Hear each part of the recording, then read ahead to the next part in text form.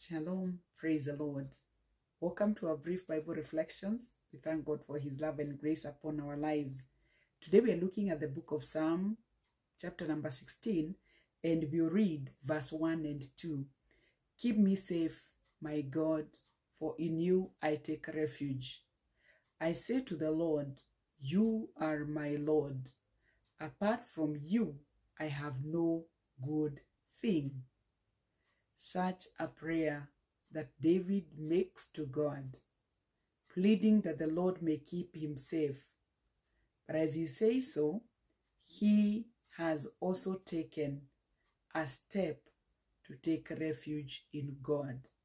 Keep me safe, my God, for in you I take refuge. As we plead that God may keep us safe, we must purpose to take refuge in him. Verse number 2 says, I say to the Lord.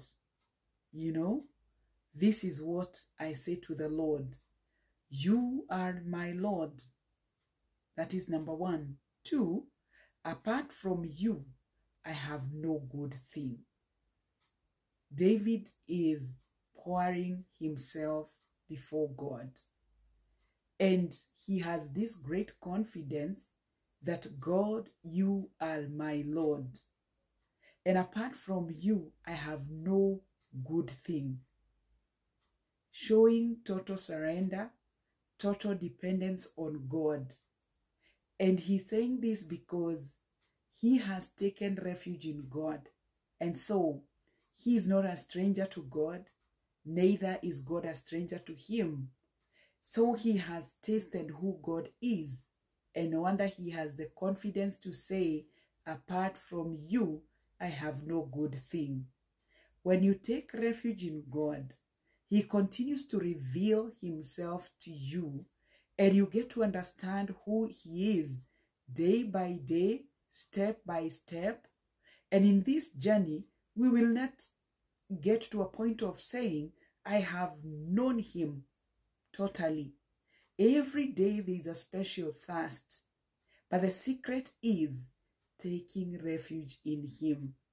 And when we have this special thirst, we come to realize that even if I would look at any other thing in this life, there is nothing that supersedes who God is to me. And so I cannot exchange my relationship with God with anything or for anything. And when David is saying, apart from you, I have no good thing. Can we get to this point where we are this confident that since I've taken refuge in you, God, I have this assurance of safety? And again, having known who you are, having taken refuge in you, apart from you, I have no good thing. When we get to this point, we are able to relate with God at another level because we have given him his rightful position in our lives. May the Lord help you. May the Lord help us to take refuge in him and to be intentional, saying that apart from him, we have no good thing. This is a clear picture of someone who is so intentional to interact with God. May we find nothing good apart from God, so that God becomes number 1. God becomes our all in whatever we do. In him, when we take refuge, he's such a self-revealing God. He continues to reveal himself to us. We get to learn more and more about our God and of him as well. And we get to a point like the psalmist saying, apart from you, I have no good thing.